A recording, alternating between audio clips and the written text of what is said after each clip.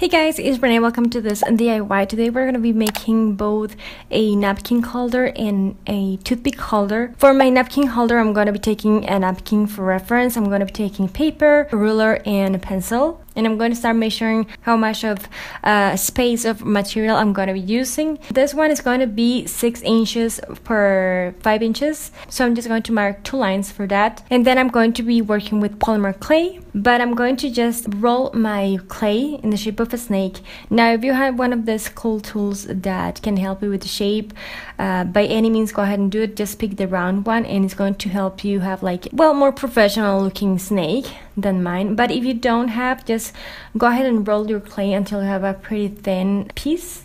And then I'm just going to cut 2 6 inches of that one. For that, I'm just going to be using an X-Acto knife. And then I'm just going to be cutting 2 5 inches. Then I'm going to be taking wax paper, and it's going to be a lot easier for me to work over a wax paper piece. Plus, it's going to be easier for me to transfer my final product once I'm done to my oven. So I'm just going to arrange, pretty much depends on the way you're working, but this is the way I was working. Until you have a shape like this, which resembles kind of like a rectangle. And that's going to be the beginning of the base. I'm just going to be working on what's going to be holding the napkins themselves. So I'm going to be doing the same thing that I did before, but I'm going to be attaching them on the middle part. First in this ones, and then 2, and just pushing the parts that made on the middle with the clay that I placed before. Now you can work with the color of clay of your choice if you don't want to paint it afterwards, but since I'm going to be painting this anyways, I really don't mind if I mix clays, which I was running out of the green one. Then I'm going to be taking a smaller piece of clay. I'm going to roll it, but not as thin as I did with the other ones. I need this to be thicker. So I'm just going to first cut 2 pieces of this one, and then those 2 into 2 more pieces. So I have 4. Those I'm going to roll into the shape of beads, we could say. And then I'm going to be adding a really tiny piece of wax paper on the top of that.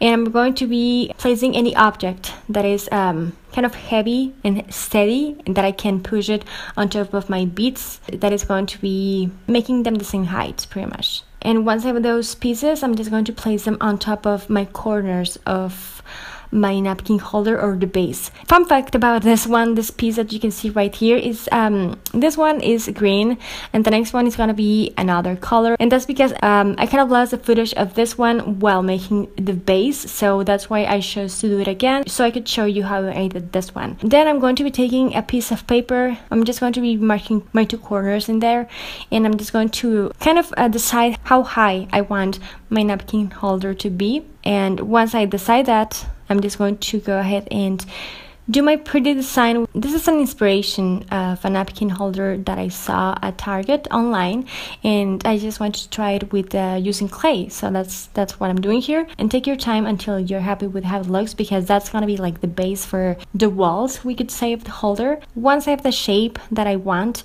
I'm just going to take more clay. I can roll it as thin as you want it to be, and then work over a piece of wax paper and just follow the line. And I'm going to be doing the same thing 3 more times, so I have 4 of this. And I just add a bit of tape to my wax paper so my template doesn't move, that's underneath, and I can work better with my piece of clay. That's how the whole thing looks like right now. I just arranged it as I'm going to be assemble it once it's baked. And here I'm just showing you in a baking pan what it looks like before I bake it. I'm going to be baking it according to my packaging instructions. So yeah, the timing and the temperature pretty much depends on the brand of clay that you're using. I'm using Sculpey, and how your oven works. But before we bake it, we're going to be working on the toothpick holder.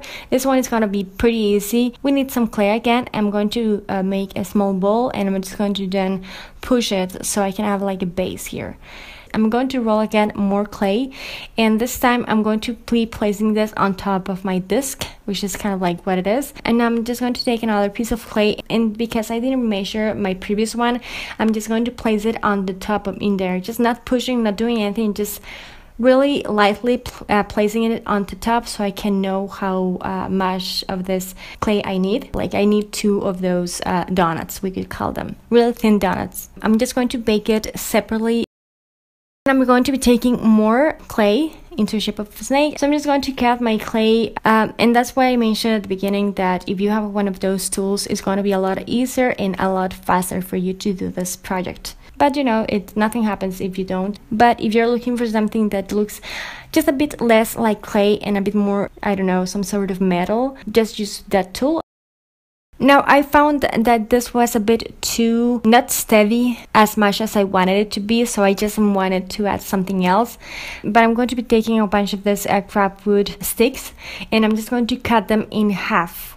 For that, I'm going to be using my X-Acto knife or my cutter. Be really careful. I don't want anybody hurting themselves because of this video. Or they sell like this kind of wood sticks. I just didn't have, so I just went ahead and cut this in half. And I'm just going to glue my wood sticks in like the snakes that I did before, which are baked.